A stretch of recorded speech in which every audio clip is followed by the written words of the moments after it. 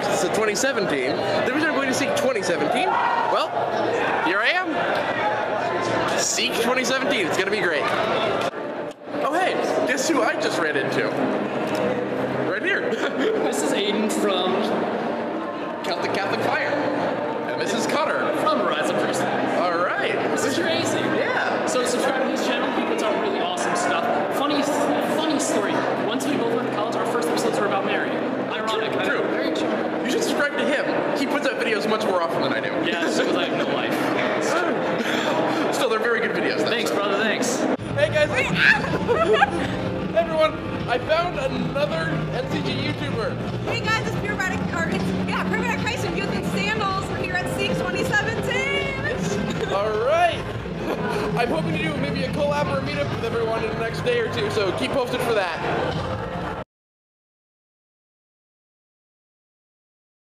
Hey guys, just finished up for the first full day at Seek, and I have to say it's been a really, really great experience so far. Got to listen to some great talks, and as I'm sure you've already seen, I got to meet up with a couple other New Catholic Generation YouTubers, so it's been really great so far. What I want to focus on tonight is the independent sessions. And there were some great talks ranging from things on the Mass, to things on apologetics, some stuff on politics, more men's and women's sessions, and a whole variety of things. Dr. Scott Hahn gave 2 talks. I attended one. It was really amazing. But anyways, what I want to talk about is sort of the general theme connecting both of the talks I attended today. The first one was on a woman who converted from atheism to Catholicism and her journey in that sense, both intellectually and spiritually. And the second one was the aforementioned talk by Dr. Scott Hahn, talking about the relationship between Catholicism and Islam. And so the obvious connection between both of them is that they're both about Catholicism and its relationship to another faith.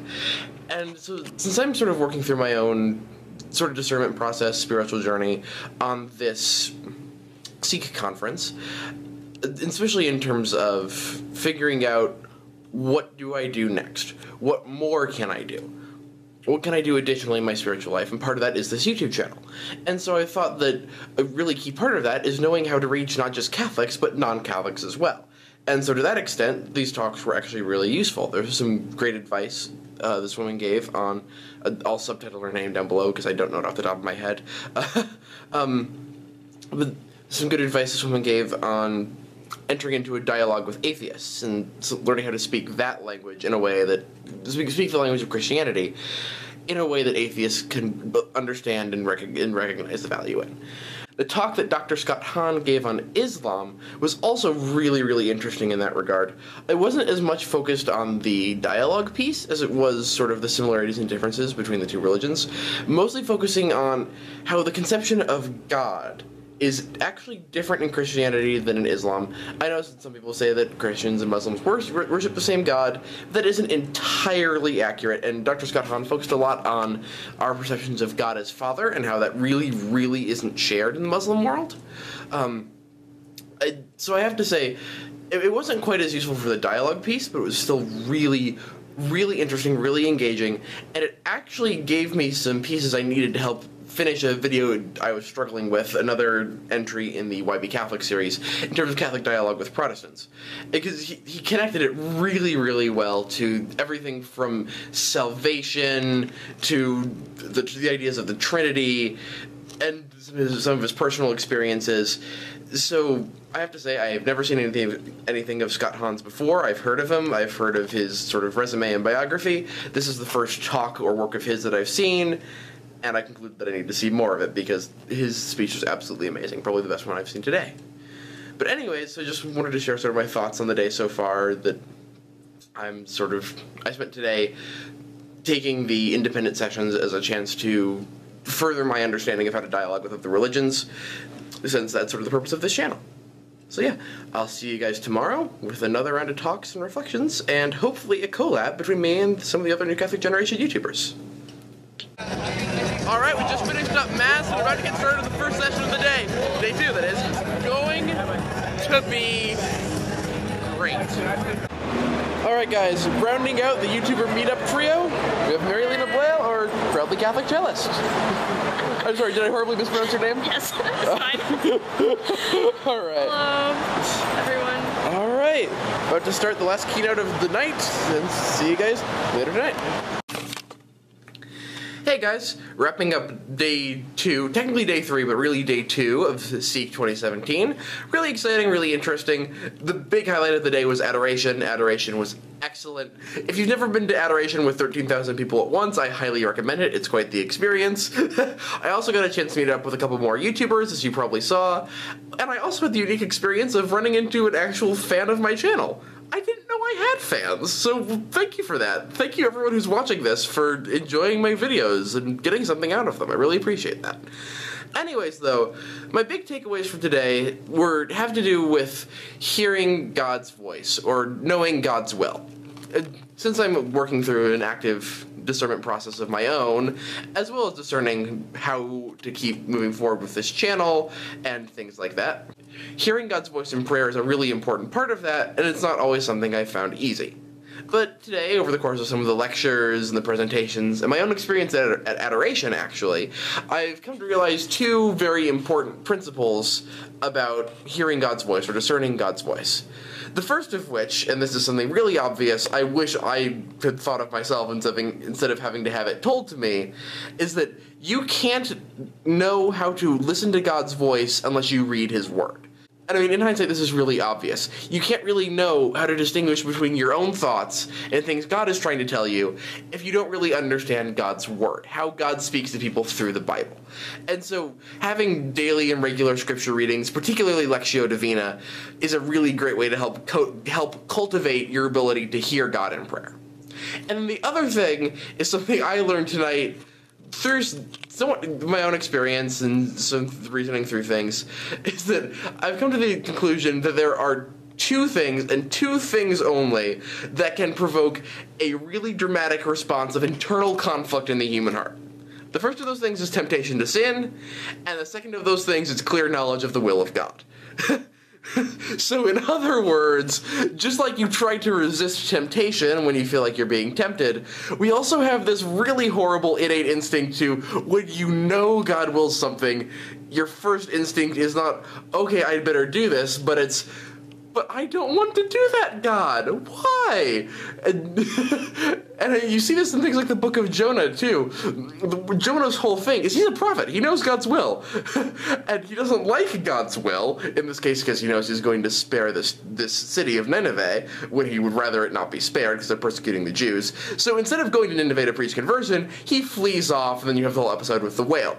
So, I mean, this demonstrates as well that same sort of principle, that the more you're certain of God's will, the more likely you are to have a knee-jerk response against it if it doesn't line up with your own priorities.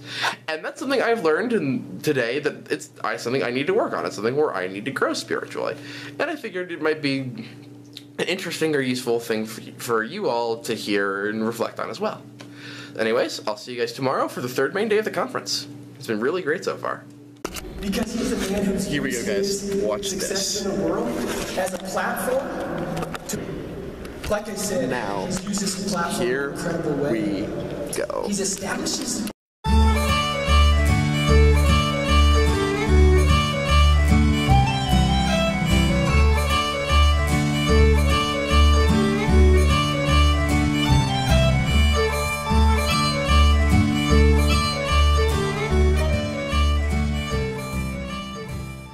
Hello, everyone.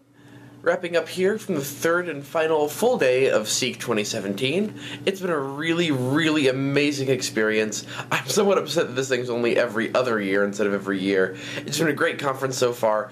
I probably won't get a chance to do a live recap from the last day, since it's only about a half session and I have a plane to catch pretty quickly.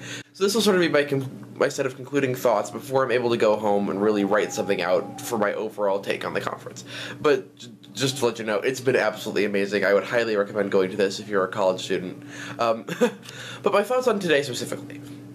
So between the different various talks I went to and the keynotes for today, there was a really strong overarching theme of taking these principles and these ideas that are really strongly present, really obvious at a conference like this, these emotions, this connection with the Lord, and taking that and being able to apply that after the conference. Because that's something, I've struggled with in the past, going on retreats, the Steubenville conference, things like that, and taking that feeling of being right with God and knowing His will for my life and being able to live in the way he wants me to live, and being able to continue to apply that after the conference or the retreat is over has not always been so easy. So today has really been focused on that with various talks, between talking about how to fight temptation, or how to help you live as a saint, not just by yourself, but as a community, with a community of friends who are also saints, as well as a set of talks on just generally how to take these ideas and apply them once we get out of and past Seek. And so there are a couple things I'd like to highlight for you all that I thought were really, really profound. And the first of which is, of course, constant reliance on prayer and the sacraments, because that's the only way we can get through this. Being able to stick to those things is the only way that we can continue to feel the grace of God in our lives in this way, because these are the institutions He has put in place to help us do so. Reading the scriptures, praying every day, praying very deeply every day, I should say, and going to the sacraments regularly. Weekly, if not daily mass, monthly, if not weekly confession. You see the general idea. Another really important thing I took from today is that you have to be a part of a community to be able to do this. Whether that's being a part of a community that will hold you accountable in terms of resisting temptation, or improving your connection with the Lord, or getting a spiritual director, or helping discern your vocation, or anything like that. The general striving for sainthood in your daily life has to be done in a community. That all of the saints come, as one of the speakers put it, saints travel in packs. You have a St. Francis of Assisi, but you also have a St. Clare. You have a St. Augustine, then you also have a, what's his face? St. Athanasius. There you go, St. Athanasius. Oh, no, that's not right. What was Augustine's bishop's name again, before he was named bishop? I should do research on that. There'll be a subtitle right about here with that information. Sorry, can't remember that off the top of my head. Or, like, for every St. Thomas Aquinas, there's a St. Anselm. You see my point, that to be a saint, you have to be in a community that is striving for sainthood. Or at the very least, a community that is striving to live a Christ-centered life.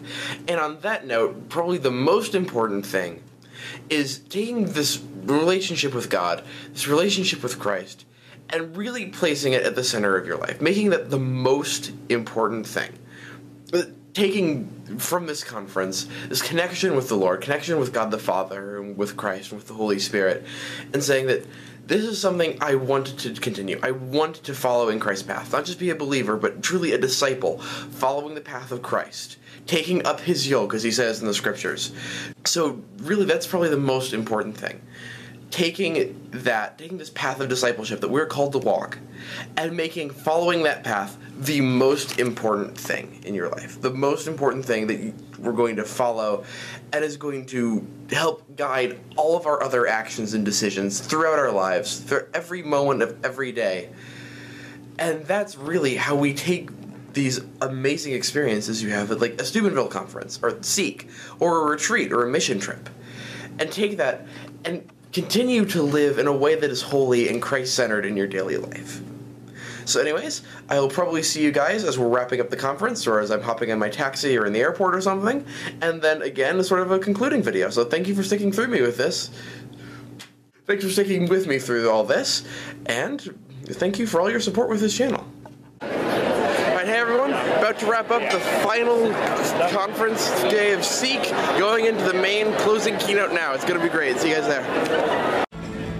I have no idea whether you can hear me over the music, but we have some of the best seats in the building right now for the closing session. It's going to be great.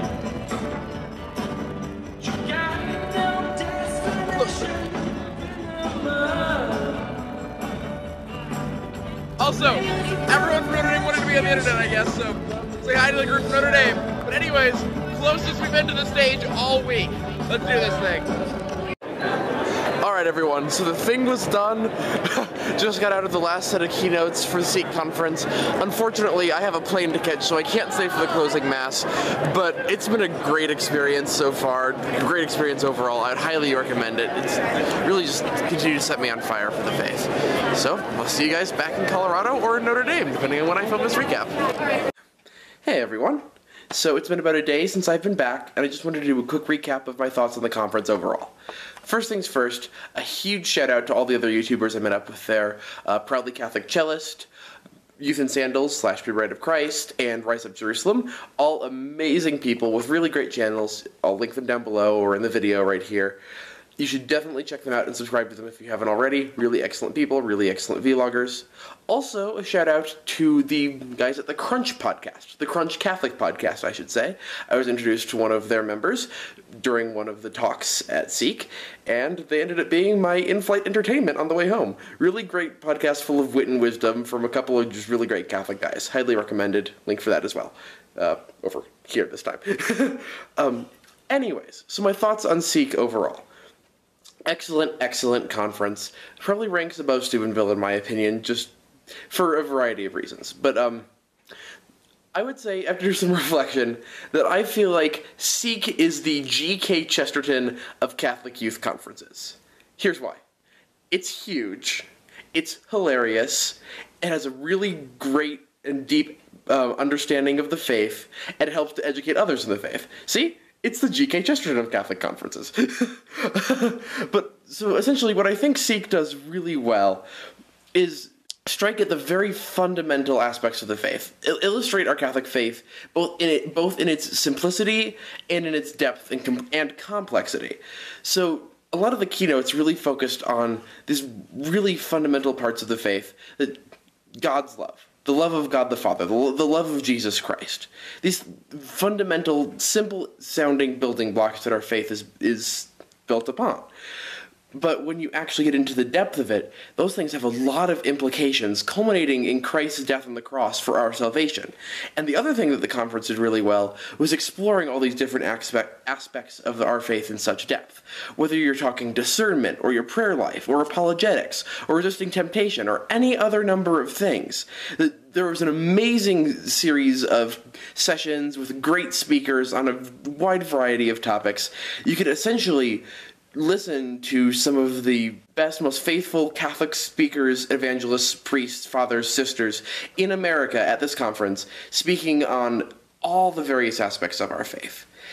This is an amazing conference for me. It gave me a close encounter with the Lord, and also gave me a great drive to continue working on this channel, continue this sort of web ministry, if you will, with New Catholic Generation, and inspired me with some new video topics, helped to patch some holes in videos I've been already working on, so that was really great. And yeah, it's just been it was an excellent conference. I would highly recommend it. And I hope to be still doing this channel in 2 years. So if you're in college and you plan on going to Seek 2019, like I definitely am, hopefully I'll see you there. So bye everyone, and I'll be back soon with more videos. And I almost forgot, on Majorem Dei Gloriam, for the greater glory of God, always. Amen.